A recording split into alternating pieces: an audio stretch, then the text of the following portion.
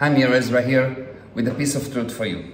So, did you ever had a situation where you agree something with someone, or you have a relationship with someone, and after a while, the other person come to you with a lot of complaints and things like you think, did we ever lived in the same house together, or have we been in the same meeting? What are you talking about? You're just inventing total nonsense. It did not happen. This is not what we agreed. This is not what happened. Well, if you had such a situation, you need to understand what happened, because if you'll understand what happened, you'll be able to help that person and yourself. So here is the law. When someone blames you, they blame you only because of what they have done or what they are hiding. No other reasons. If someone blames you, they blame you because of what they have done or because what they are hiding. And what blame is basically they're pointing finger at you and they say, God will help me to explain how you are to blame at what I've done, 3 fingers towards me.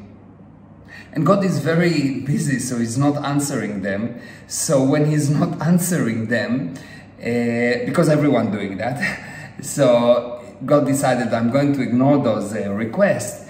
And because God do not answer, they start to invent the most amazing, unbelievable lies or fantasies or things that just didn't happen. And you sit there and you think, wow, that's not true. But nothing in the world will convince them that it's actually not true, because for them, it is super true. What do I mean it's super true for them? They invented them by themselves. And what you invent yourself is super true for you. So the only reason they're complaining is because they've done something against you. Now, how do you get out of this situation? You don't argue about the material that we are arguing about. If, let's say, if a person argue with you about oh, you should have built that wall and he didn't build the wall, and he tell you, well, you know, you asked to change the wall, and you say, no, I didn't ask to change the wall, here is the plan. It's not important, the facts are not important. Because in his mind, you've changed your mind. He invented something that for him is very true. The only thing you can do in such a situation is gently ask him, okay, don't argue about the thing that they are actually arguing with you about, but get him on a gradient scale to look at what you have done. What did you do that you consider that is not okay? And he will start saying, no, nothing, blah, blah, blah. What are you talking about? You are the bad guy here. And you say, okay, no problem. So what are you hiding? And you do that again and again, and you ask him, what did you do? What you hide, in a gentle way, in all kind of ways. And he will come out with something that even if you will not admit, his attitude will change. Now, this you need to try. Now, what happens is when you complain about other people, when you find faults with other people, the same mechanism apply. You've done something, or you're hiding something in regard to this person or that event, and because of that, you become critical. Because of that, you find faults. Because of that, you are not as happy with the other person. And what you need to do is to ask yourself, what are you hiding, or what did you do to that person or someone similar to him?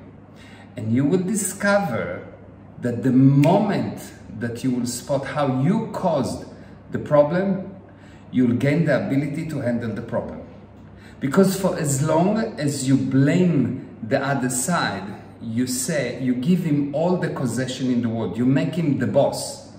If I blame you, if I say it's your fault, you've done it, it's you, you're the boss. I'm the effect. You're the cause, I'm the effect. So if you want to improve your life, number 1, you need to realize that anything that happened to you, you caused. You know, you can have an accident, and yes, you had an accident for sure, and someone ran into you, but the truth is that you put yourself there. The truth is that it is you. The indication that you did something that you're hiding is that you find fault with that person. And believe me, those faults will be so justifiable. They will be so logical to you, but only to you. That's why you work so hard to go to other people and convince them, look what he did to me, look what he did to me. Because you need the support of other people, because internally you know it is you. And you cheated yourself, and now you're trying to cheat other people. So if you want to improve your life, you need to stop blaming other people. Because that's the only way that you will ever become cause. That's the only way that you will ever become, that you will ever start to control what's happening in your life. And the magic is, the moment that you admit it is you, anything that you will want will happen. Anything that you will want to have, you will have. And the only reason you are limited with what you have, what limit how much money you have, how much love you have, how much happiness you have, what control, how much of bad things you have also, how much stress, how much anxiety, how much worry, is this. The percentage of things that you admit totally, it is you. Change that ratio and you change your life. And you will see that once you will try it, once you will apply it, people would look at you and will think that you are a magician or that you are very lucky. But me and you know that you just understand.